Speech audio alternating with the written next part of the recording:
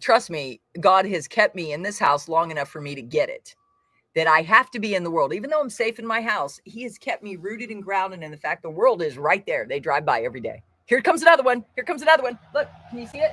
There's another one. That's the world driving by. They're worldly people. Most of them do not think like me. Most of them don't act like me. Most of them are not nice humans.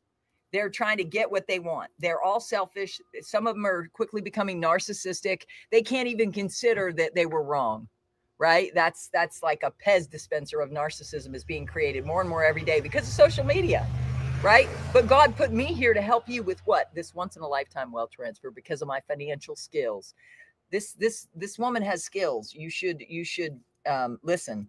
So Job 42 verse 10, and the Lord turned the captivity of Job and restored his fortunes when he prayed for his friends. You know how long I've been praying for you? I've been praying for all of y'all every morning.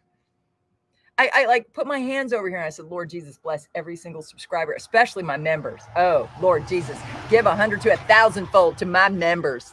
Let the members see your open heavens. Regular subscribers,